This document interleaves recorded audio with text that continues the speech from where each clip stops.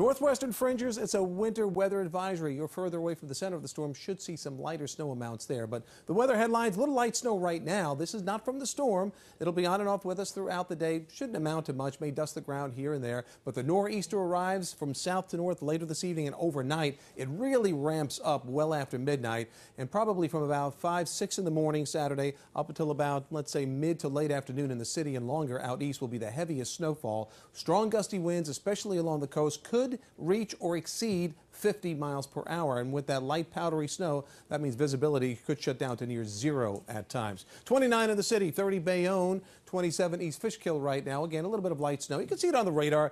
Nothing dramatic going on here. This probably looks worse than what's actually reaching the ground. But nonetheless, like I said, on and off light snow and snow showers through the morning.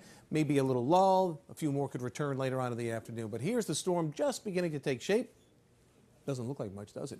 Well, it'll move to the middle Atlantic coast, meet up with some energy in the upper atmosphere, and really blossom into a major nor'easter. Track is still critical on this as to how much snow we get across the area, but right now it's looking more and more like a pretty significant snow, even in the city. Still, the greatest risk for the heavier snow will be out east. These are the snow showers during the course of the day today. This is 5 p.m. Still not a problem, really. But then once you get past 9, 10 o'clock from south to north, the snow fills in. This is 11:30 tonight. And then watch tomorrow morning. Look at the darker shadings. And it's a large area of a darker shading across Suffolk County, Nassau County, even into the city, into northeast New Jersey, some moderate to heavy snow. And it sticks around. This is 9:30 in the morning. It's still with us at 2 o'clock in the afternoon. Slowly but surely it kicks east. But even at 6 o'clock in the evening, the east end of Long Island, these are the areas that could see 1.5 feet of snow or more. You can see how persistent it is. Finally out of here by tomorrow night. So this is what we're thinking right now based on all of the various models we're looking at. In and around the city, probably around 10, maybe 10 to 12. We'll keep it in that range.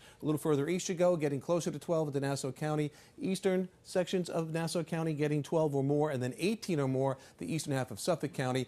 Down the Jersey Shore, same thing, about 1 foot, maybe to 1.5 feet. And then you get into central New Jersey, more like that 6 to 8 range, and lesser amounts further